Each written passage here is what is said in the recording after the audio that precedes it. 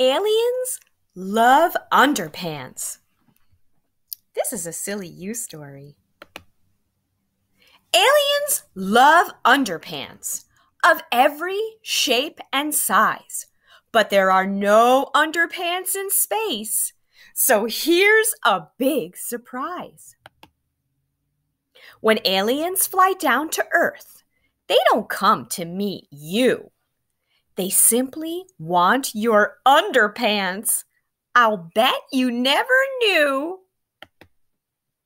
Their spaceship's radar bleeps and blinks the moment that it sees a washing line of underpants all flapping in the breeze. They land in your back garden, though they haven't been invited. Ooh, underpants, they chant and dance around delighted. They like them red, they like them green, or orange, like satsumas, but best of all, they love the sight of Granny's spotted bloomers. Mum's pink frilly knickers are a perfect place to hide, and Grandpa's woolly long johns make a super whizzy slide.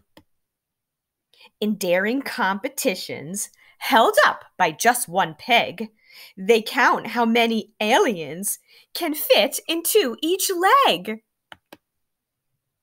They wear pants on their feet and heads and other silly places. They fly pants from their spaceships and hold upside-down pant races. It really is pants-tastic. What fun the aliens can have with Pinky Pants-tastic. It's not your neighbor's naughty dog or next door's funny game. When underpants go missing, the aliens are to blame.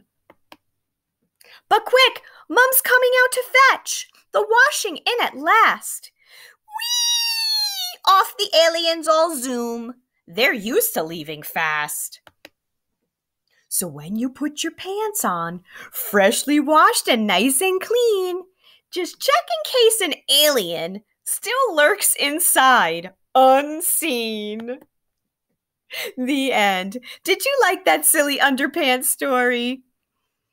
Thank you for listening.